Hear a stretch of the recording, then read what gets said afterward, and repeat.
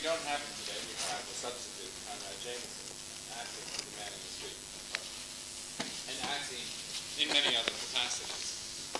I've been introducing now Conrad to different places, so I've run out of kind of things to say that you probably haven't heard before about Conrad. And I think you probably all know him anyway. That's right. So all I want to say, by way of an introduction, a general introduction, place him in the context of this meeting and my own preoccupation, is that to me Conrad is, although I don't agree with him more than maybe 72%, he's a very interesting, to me, touchstone, or I call him seeing eye dog, to see what's wrong with other things and to use as a spur. I mean, I think that Conrad, by taking very extreme positions on housing and now public architecture, at least forces me to clarify a lot of my own positions on how far one should accept past models, the vernacular, and so forth.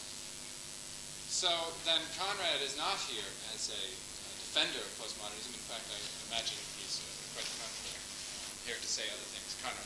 Thank you very much, Charles.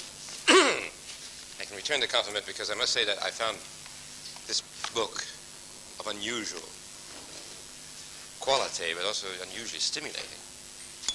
I don't say this is just one of these sort of offhand words when you can't think of anything else to say. Stimulating was a word I would use when I could just put this, and I'm still thinking about this. I was working on it last night, thinking about it this morning. In fact, thinking about it the last 9 months, because I read it 9 months ago, and I'm still not at all certain all the meanings that will come out of this book. I doubt very much whether they will be the meanings that Charles himself has indicated, but you'll see why in a moment. Yeah, I'm really short of space here, so I can just sort of get myself assembled.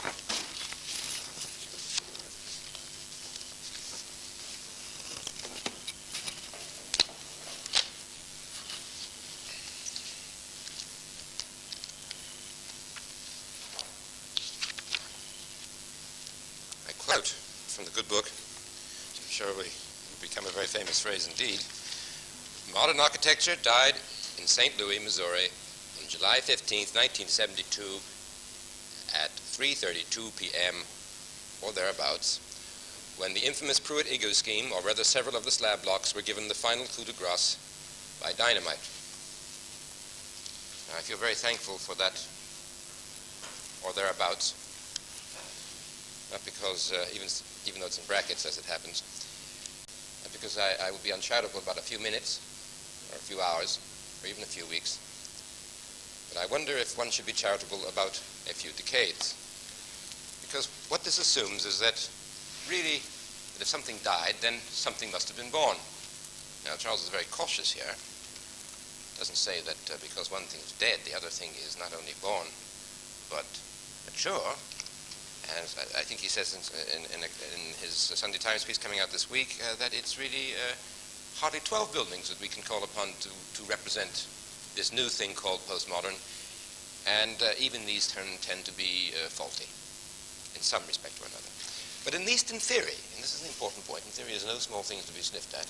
In theory, we can see our way clear to this new thing called postmodern.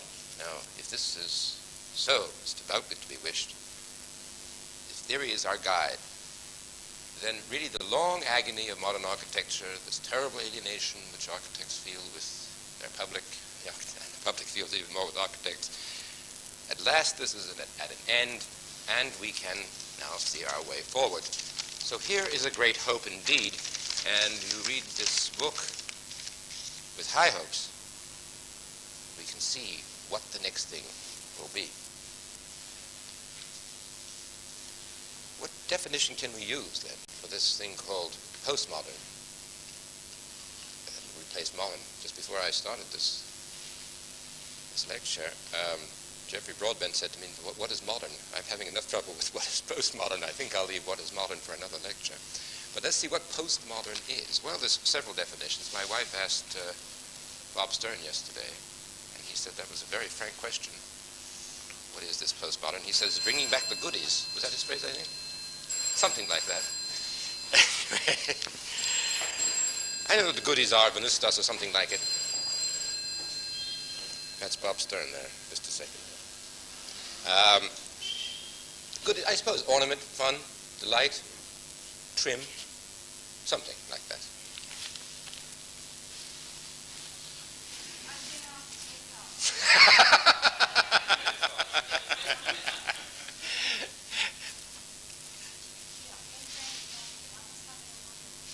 Okay. You would like to take it off the hook when you finish. Yeah, I'm sorry, I have to move on. All right, thank you. Anyway, the goodies, however defined. But I don't think this definition will work. I'm not suggesting that Charles uses this when I just heard it about, that this is what it's about. It sounds good that, you know, we've had all this sort of bare bottom look, and now we're going to get something rather ornamental. But historically, this couldn't be right, because after all, this is, if not the dominant part of modern movement, which is international style, at least it is the subdominant, and you can find the Mayan decoration of Frank Lloyd Wright, and you can find Philip Johnson making fun of the modern movement in the 30s and building his little palisades at half the height that they should be, or 1/10 the height they should be, and putting them in his garden as a folly. You can find Cretan power stations, and you can find supermarkets with Gothic filigree, all done in what no one in this room would ever deny is modern. It's a part of the tradition. And what makes it modern, despite the historicist throwbacks, is the shock you get, the visual shock of seeing something you didn't expect. So if Venturi does an ordinary neo-colonial or colonial house, and you find that the columns are set to one side so that instead of the windows being in between, the windows are a little bit off-centered so that you can't quite see out of the window, that shock effect, we know, is modern, because it's the shock to the sensibility which is fundamental.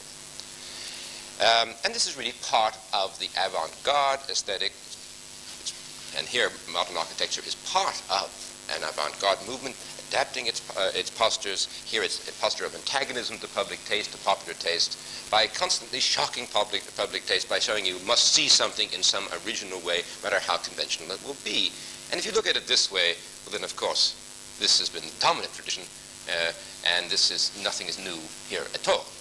So just think of the ways of shocking, and I've mentioned the technique of Venturi, but you can think of Peter Smithson with his, I forgot the name of the Lambsden House, is it? The one that looks, Sugden House, that's right, the one that looks like a council house, except you look at it, and of course it's got a funny L-shaped window. Or you can take the economist buildings with ribbed outside, and you think, well, perhaps they have some sort of upholstering function there, you know, some sort of rib cage, some sort of stanchion.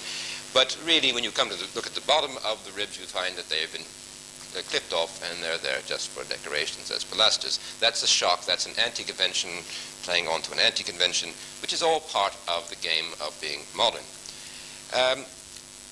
Again, this is really a rotation between two poles of the modern movement. The one, the dandy side, the other, and I use modern movement as part of the avant-garde movement here, incidentally, not just in architectural terms. The one pole being the dandy, the other pole being the bohemian, the one proletariat, the other aristocratic. They marry each other. There's often the same person playing different parts at different times of the day. But you can't really say that this is any change. One thinks of Baudelaire's quotation, which I can't actually remember, but there's only two heroes in our time. One is the criminal, and the other is the dandy. That is a real avant-garde proposition.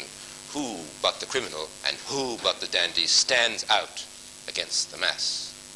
Incidentally, it's in just this sort of saying you can see that why a critic like Poggioli, looking at the whole of the avant-garde across the arts, would always say that the alliance between the arts, the avant-garde arts, and politics on the left is a pseudo-relationship, an insincere relationship, possible up into the 1870s, but impossible thereafter because of this hatred, this antagonism towards the mass. So the posturing is there, unmistakably so. Let's try another definition of postmodernism, and this is one that Charles does use. It's multivalence.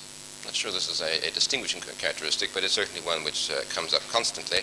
We've moved from univalence to multivalence, I think in much simpler language, because I'm really very anxious, you'll see why, as a traditionalist, or as I see the AJ said, as I read it this morning, a pre-modern, to hold on to ordinary language as best I can. I would just say complexity. as against simplicity, but this strikes me as simply a rotation of fashion. And it obviously fashion here has some much deeper roots, as fashion often does, in our sensibility. So while Queen Anne, the Queen's House at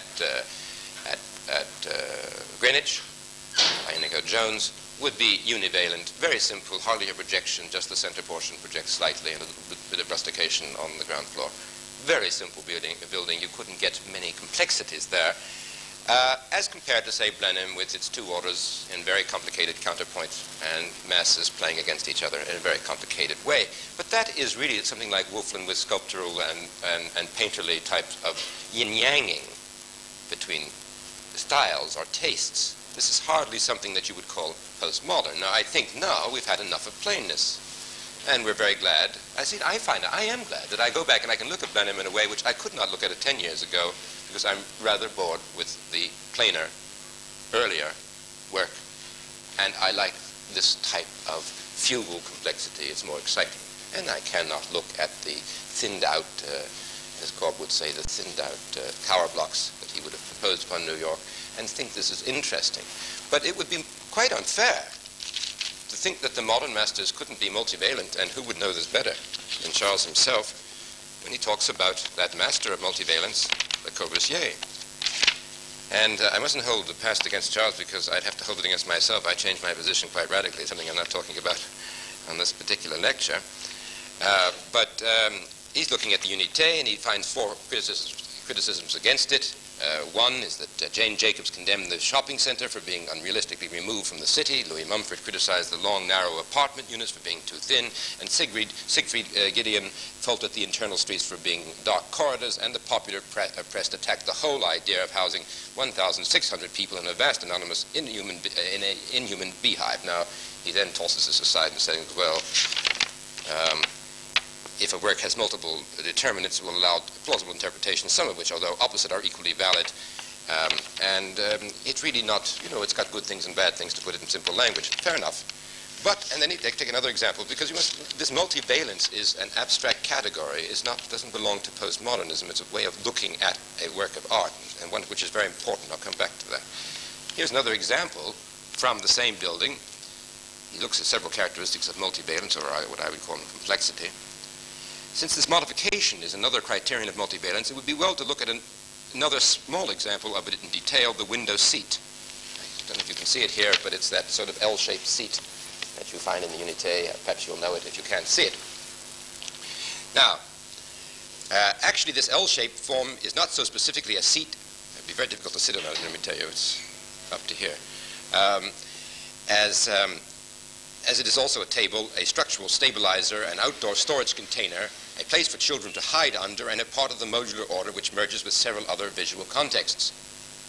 From within the apartment, it becomes part of the view over the trees and landscape, while from the side, the L shape merges with the other geometric elements in white rhythmic drama sharpened by the strong sun.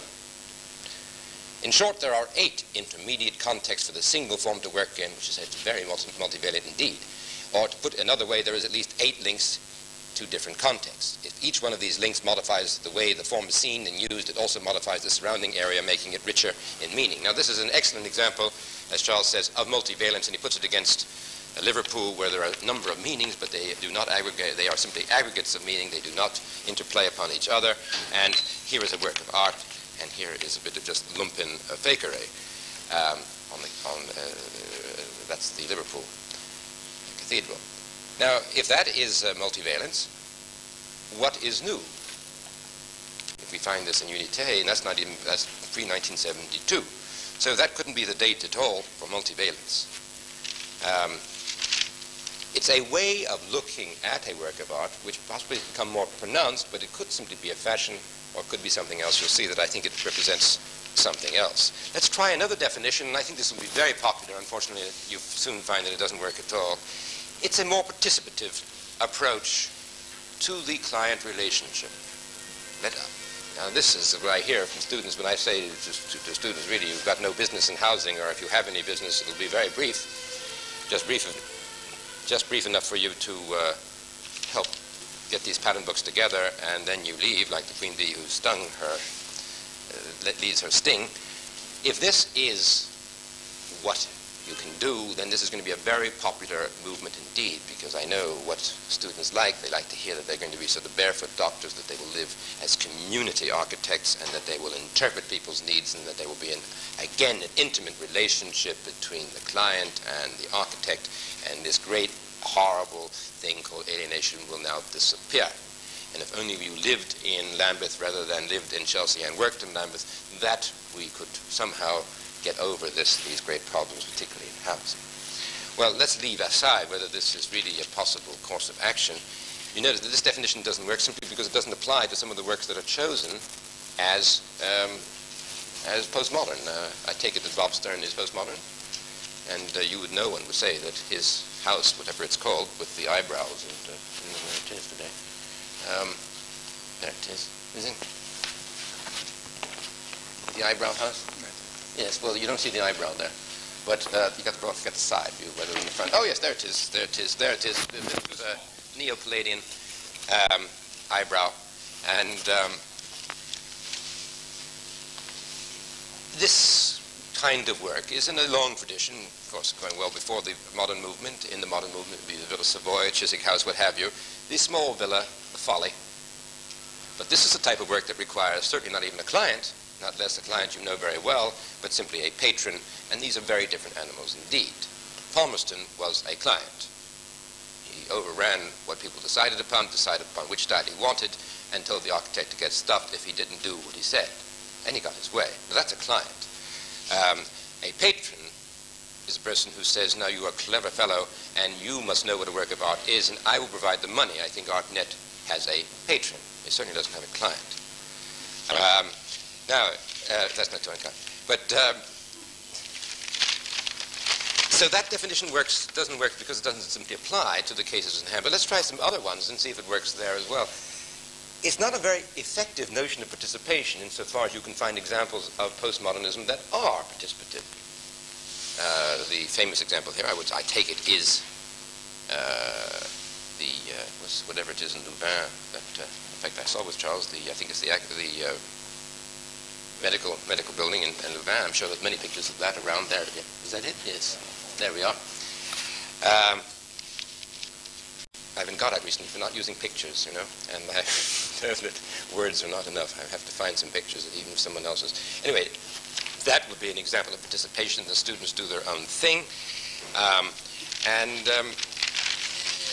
presumably they influence the work in some way. The workers influence the work, there are photographs of it showing how on the side, on one side of the building, the workers started making it look like a tree, then it becomes this, then it becomes that, and they did their own thing, and if that's not participation, what is? Well, it is, but it's a far cry from the sort of thing that certainly the students I talk to are interested in, which is this overcoming of alienation.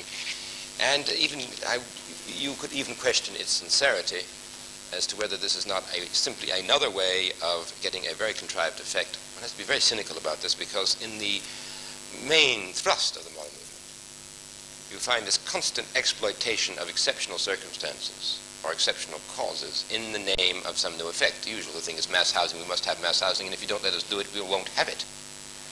And if you say, as I talked to Martin Pauly, I remember he walked out of a meeting when I was rather critical of his garbage house, but you don't understand the housing crisis. But I wished he were there. I could reply, perhaps I can reply now belatedly, but I wonder if he understands his own motive in using the garbage house to supply this housing crisis. It doesn't seem to fit the third world, where sites and services would be much more applicable, and goodness knows it doesn't fit our own world. What is this thing called the garbage house that we must create animals to look like this? It's exploitive. And aren't we doing the same thing with participation? Once again, taking a good word and using it exploitively to suit our own ends, or to be a bit more unpleasant about it, suiting the architect's or your own ends. It's not a very effective and not a very good form of participation. The example used is biker. I'm told this is rather professional of me and rather unpleasant to point out that this is not a very good way of doing a survey, or not a very good way of being a psychologist, because that happens to be the way I make my living. But I wonder if it's really a question of one professional sniffing at another. I did a study of Kiel University many years ago, it seems to me now, and one of the things that struck me is that how the architect had been able to sanctify, to legitimate his own decisions by calling in what looked like a client. He talked to the people who were the head of the student union, and who else to represent the students? That's a fair client, is it not? And yet the building expressed all sorts of things that this, quote, client liked, but didn't understand what the mass of students wanted. And it was a marvelous harmony between the architect's own modernism and the student's own indifference to those people who didn't have the same social skills he had. It didn't matter to him that the stairway was wide open, or that he had put open plan upstairs, which was very intimidating to most of the students, or that he had put those people who were derisively called Christians, those people who had socially limited skills, on the third floor where they could hold their little meetings about this, that, and the other. Well, he put his own office next to the door, and when I asked him why it was there, he says, well, we once had a visit from the Queen. You wouldn't want to go up 3 flights of stairs. Clients can be curious animals and not always representative. Must be very careful. But take perhaps the most famous now example of participation, which has been used to legitimate a form, and that's biker. And that's a very interesting animal. First place, there's 2 bikers, as you know. There's the biker wall, and then there's the fairly ordinary housing behind it. I did spend several days there, and had to be very careful when you talk to people about what they like or dislike about a place, because if you're not careful, you will get a reaction to quite extraneous things. For instance, people respond to 2 things. One, they respond to Parker Morris. They say it's a good house if they mean they have room. And they think that the architect gave him that amount of room, which happens to be a mistake. The other thing they respond to is what sociologists call relative deprivation. That is, it's a hell of a lot better than the roof they didn't have over their head, or the in-laws they had to live with, etc. And this accounts for the fact that the highest score known for satisfaction is in high-rise flats in Glasgow, where 91% of the people said that they were satisfied. Now, possibly they were satisfied, or possibly they were satisfied not to be unhoused for the first time. So satisfaction is not the simple criteria that it's meant to be. But look at this biker wall. When you actually tried to blot out these extraneous factors, and I tried to do this only in a pilot, and I can't really say that anything authoritative here, they didn't like it at all. They thought it was bizarre. They were embarrassed and kept saying to me, well, don't judge the place by here. And when they liked the place, they were not talking about biker as created by an architect, but a biker, the place they grew up in. That's what they liked. They liked something which was not the architect to give, although the architect is given credit for giving it, that they were allowed to stay. The idea that the architect should be the person who dispenses this largesse is an obscenity. That notion of participation is very phony, because it's created something which is quite alien, and as I've pointed out in the Sunday Times piece, I had many coals in my head because of it. This is an old idea. It's a Baroque idea played with in the modern movement. Instead of using point blocks, you use a massive form, usually here in this case fairly adorned, but it's the massiveness that creates the effect. And if you can't do it in the same way you do the Louvre with great walkways and so forth, you will do it in another way here with funny brickwork. That is what that is about. Nobody asked for this. There is no relationship between client and architect here that you can fall back upon. And as for the buildings, yes, he does use fairly vernacular buildings. But, you know, if he didn't do that and he hadn't bothered, it would be just as nice a house or even better. I noticed that when you ask criticisms of the place, they said this wood. And the wood was not going to rot because it has been chemically treated. But wood there stood for prefabrication symbolically, while what stood for trim in Newcastle was stone. Now, using this wood in this arbitrary way, in these funny little colors, this is alienation. The fact that he lived there for 8 years meant nothing. And I became very suspicious when I talked to his colleague. I think his name is Lee. And I said, what's up now? And he said, well, we've discovered after our research, this is after 8 years, after 8 years, that the old people should be grouped and that they shouldn't be scattered.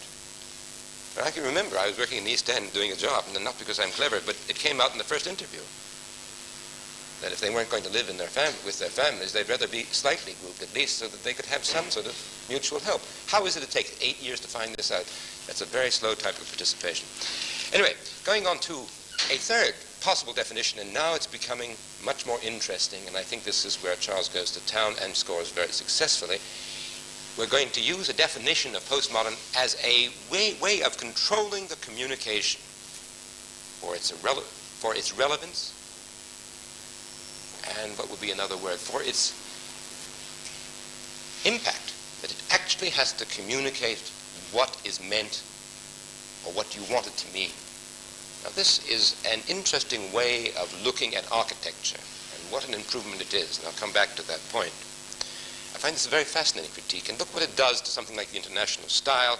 You can see that what was intended by the Corbys and the Mises, etc., was this absolute form, this absolute geometry, something that Boulez would have wanted maybe nearly 2 centuries before.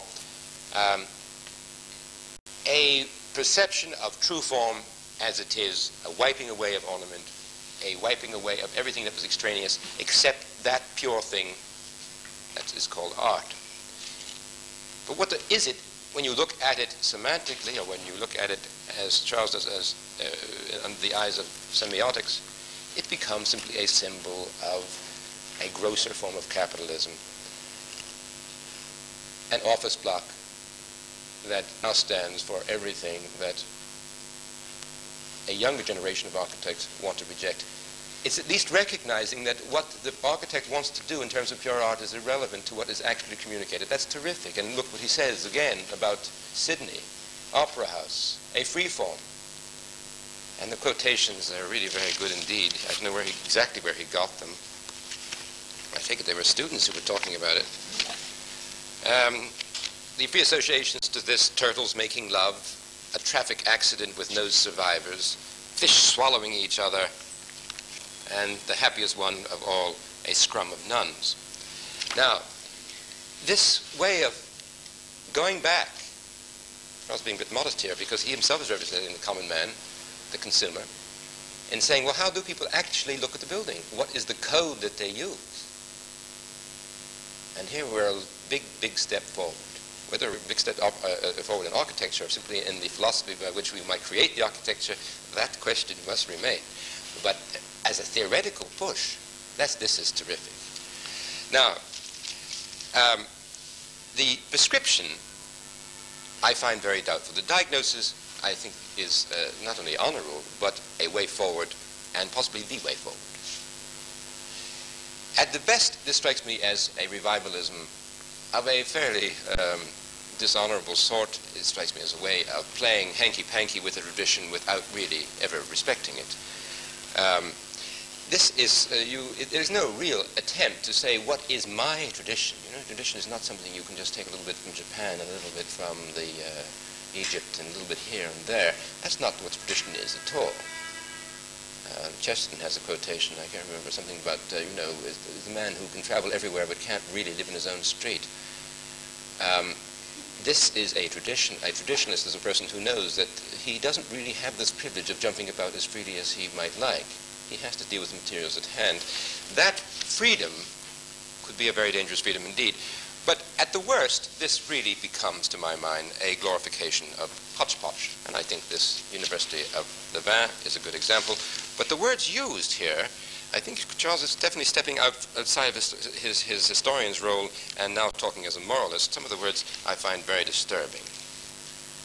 He's talking about the building which you will know from here. Now I would say, if I may use the right word, aside what postmodernism is. His Niban Khan makes use of gigantic supergraphics, optical patterns, written signs, and combines these commercial codes with a geometric discipline and a volumetric expression more common in the high game of serious architecture. This, again, there's a very significant phrase here. He's combining something with high architecture, avant-garde architecture as it happens. Architecture and commercial motifs can be combined without compromising either code. Is that true? All right. In fact, their mutual confrontation is a positive gain for both sides. The resultant hybrid, and I would hope you can hear the italics, this hybrid between this avant-garde art and these popular bits and pieces, like all-inclusive architecture, is not easily subverted by an ironic attack, an unsympathetic viewpoint, because it balances and reconciles opposed meanings. Instead of gaining a tenuous integration by denial, by excluding inharmonious meanings in search of consistency, this inclusive architecture absorbs conflicting codes in an attempt to create the difficult whole. This is a very happy thought for those people who think they will have to give up nothing but include something else. It's a great sort of Hegelian whirlwind growing up here in which we can sort of take from the past, put it all into the present, and put avant-garde in, and put vernacular in, and put Las Vegas in, you name it, bit of Palladian, this and that, you name it, we can put it all in. Great hope is here. Let's try another example. This one is going back to the Louvain again. There are pitched roofs here which tumble about the roofscape of an amoeboid, I think that's the word, amoeboid community building. Other popular signs such as trellis work, greenhouse sheds, and primitive figurative sculpture punctuate the main blob of the scheme. One has to apply the new architectural terms to these units, perhaps hills is a better word. The syncopation of various materials over the surface of these blob hills can only be described as rich and riotous, tumultuous in the detail and violent in the whole, and yet still very personal and small scaled. It is a kind of language very appropriate for student life. I hope you accept that. And desires, at least some desires. I notice that many of the great thoughts are put here in brackets. It says, and some desires. Well, possibly it's apropos to student life, and possibly it isn't, but no one would call this a serious view of a tradition. This is an eclecticism which could apologize for almost anything you wanted to do, and gives, if anything, a much freer hand to the architect, despite the fact that he now wants to communicate. By being so eclectic in his communication, by taking from here, yon, and everywhere, is he really bothered about this consumer after all?